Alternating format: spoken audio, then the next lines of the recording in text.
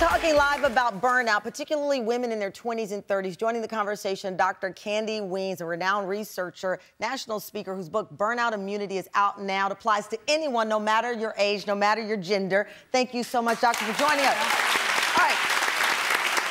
You're not just an expert, you've lived this. 2011, I believe it was, you had a great job, lucrative job, they tell me, in consulting, raising 3 boys under the age of 6. Yes. That's a recipe for burnout.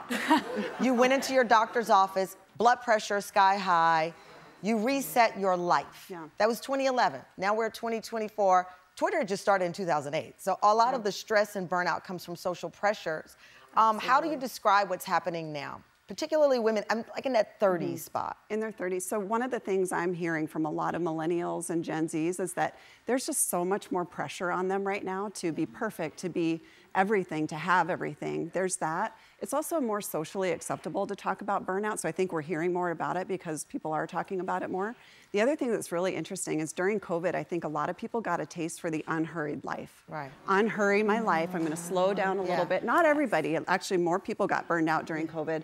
But many people got a taste of what that life is like. And then when they started to go back to work and their employers were expecting a whole lot more of them because they were making up for lost revenue and pushing more and just more pressure. And so we're seeing just record rates of burnout with millennials and Gen Zs like we haven't seen before. Yeah, but you also see this conflict, right? You want the unhurried life, but I have a couple of friends who quit jobs during, they thought, okay, I want an unhurried life. I have 2 girlfriends that are trying to get back into the work world because hurried life finds you. Meaning, you don't have to want an Hermes bag. This is not for that. It's to kids, college, expenses of life, grocery store. Absolutely. I mean, listen, I went to the grocery store the other day. You have to check yourself out to pay more for the groceries. I'm like, wait a minute, the eggs cost more, and I'm doing the checkout. Everything costs more. We have to work harder for it. You have to work harder for it because everything costs more. You're just in your 20s and 30s. You probably didn't put anything in a 401k because you quit your first job. Nope. So now, I love Shay. Shay's like 0. So now you're on a track. Yeah. I feel like we can't win. We can win. We can. Yes, I want everyone to know that we can win. We can take control back over. It may not happen overnight. Like in my case, it didn't happen overnight. It was years of work and surrounding myself with the right people. But that's what my research has been about, is looking at people who have found a way to figure it out. Doesn't mean that they haven't been burned out before, that they're not stressed now. But we can get ourselves out of it if we are feeling burned out. Okay, we're gonna take a quiz. You're sticking, we're gonna take the quiz together. Okay. The whole audience, we're gonna take a burnout quiz. We're gonna make sure it's on our social media. Dr. Candy's not going anywhere. We're gonna also talk with a mom whose emotional post on social media about being burnt resonated to people. Are you ready to take the burnout quiz? I'm in, don't go away, we'll be right back.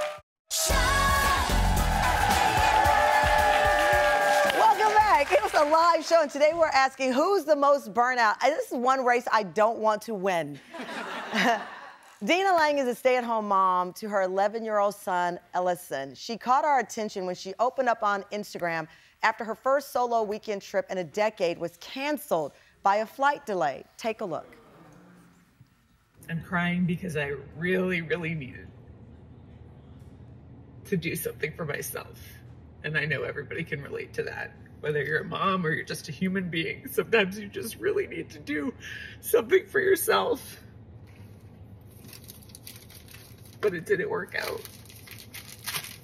And I get it. Like, there are bigger problems in the world. I know you're crying. Deena is here along with her social media friend who she was supposed to finally meet in person on that trip, Tara Clark, founder of the Modern Mom Probs blog and podcast, which I recently was a guest on. We're also joined by Nikkya Hargrove, who wrote an article about her experience with burnout and concerns over passing it on to her kids. In the article, she writes, "It doesn't have to be this way. Let's not teach the next generation that this is normal." Please welcome, still with us, Leanne, Shay, Candy are all here. Thank you so much for joining us. I love this mom group action here, family group, lady group, all of that. I love it. All of you are amazing. You have one thing in common. burnt out. Raise your hand if you have it in common with them. Burnout, who feels burnout? Because we're gonna take a quiz to see where we stand on this. Your post resonated with people. It's the feeling of disappointment, the solo trip, the break, the anticipation. Were you surprised that so many people could relate to this? Shocked. So my son's almost 12. I put all my eggs in that basket. I waited way too long, Mary. Yeah. I waited way too long to do something for myself. And why did you wait so long, if you don't mind me asking? Life. Work. My work schedule was crazy. So it was work, then it would be financially irresponsible. There's summer camp, and I almost didn't book the trip because summer's coming, summer camp, it's so expensive. And this would have been your first solo trip in 12 years? Yes, yeah. Wow. So thankfully, Tara and some other girlfriends of ours, they talked me into it and they said, you have to, come on. Right. You know, she does, she travels, they travel, and I booked it. And then my flight, I was sitting at the airport and my flight was delayed, then delayed, then delayed, 7 delays. Oh. Ultimately, didn't leave until almost midnight, so I had to cancel it because you couldn't get out because you had to go back home. Correct. Tara, this story is why you created your conversation with women. Yes. So people would feel less alone. Yes. And identify this very issue of burnout results and you not taking care of yourself and you find yourself in the car crying because you can't get a solo trip. Yes. That you deserve. Exactly, that she worked so hard on. Yeah. And we were heartbroken when we saw Deena's video live on Instagram. We were all together. And my friends and I, you know, we made it on our trip and we saw it and we were all in tears. We were crying because she should have been there with us. And now she is here with us. But we knew how much it meant. Right. And then they FaceTimed me and I was crying on FaceTime. We're all crying on FaceTime together. So we're gonna try to figure it out and redo, you know, what should have happened. Okay, I love that. Nikkya, your writing and your words really resonated because much like the work that Candy's doing, Dr. Candy, you don't want to pass this on. You have a career now in nonprofit, you have 3 kids, but you're thinking about, wow, if I don't get this right, they think burnout is okay.